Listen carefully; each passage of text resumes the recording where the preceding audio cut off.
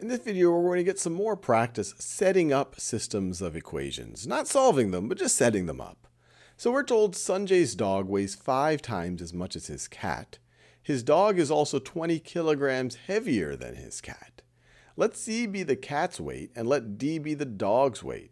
So pause this video and see if you can set up a system of equation, two linear equations with two unknowns that we could use to solve for C and D, but we don't have to in this video.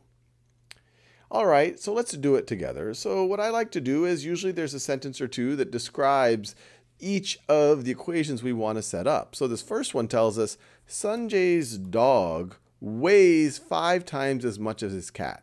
So how much does his dog weigh? So his dog weighs D.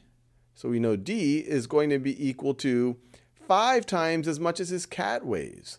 So his cat weighs C. So D is going to be equal to 5 times as much as his cat weighs. So that's one linear equation using D and C.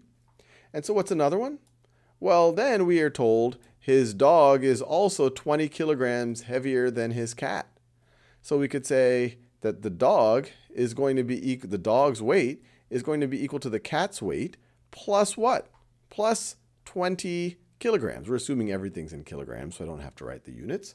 But there you have it. I have just set up two equations in two unknowns, two linear equations, based on the information given in this word problem, which we could then solve, and I encourage you to do so if you're curious. But sometimes the difficult part is just to re-express the information that you're given in a mathematical form. But as you see, as you get practice, it becomes somewhat intuitive. That what we see in blue is just another way of writing what we underline in blue, and what we see in yellow is just another way of writing or expressing what we underlined in yellow up there.